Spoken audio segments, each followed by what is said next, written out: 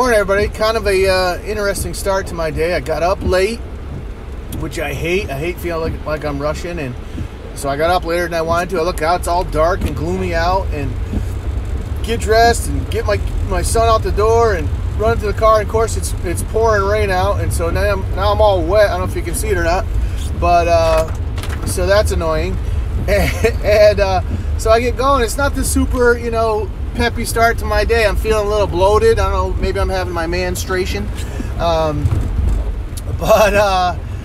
So I got thinking about, what do we do when, we're going and our day doesn't start the way we want to, and then I was thinking about a friend who was talking about how winter's coming, and she's always depressed in the winter, and which is super common.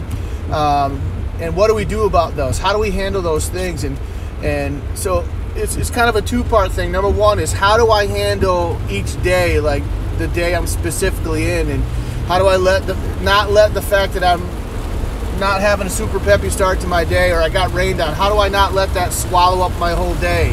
How do I process that? Do I grab it and I pack it up? All right, that wasn't great, and stick it on the shelf, then go on and have a fantastic day. And then also, if there are things that are coming up in the future that are less than optimal, that that stress you out, have a plan.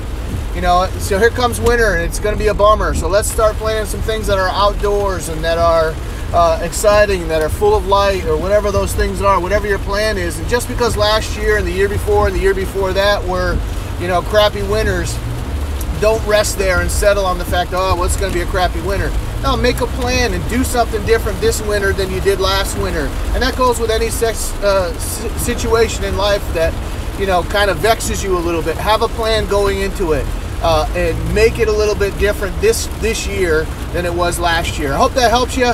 Go out there and max out your situation today and stay dry. Later.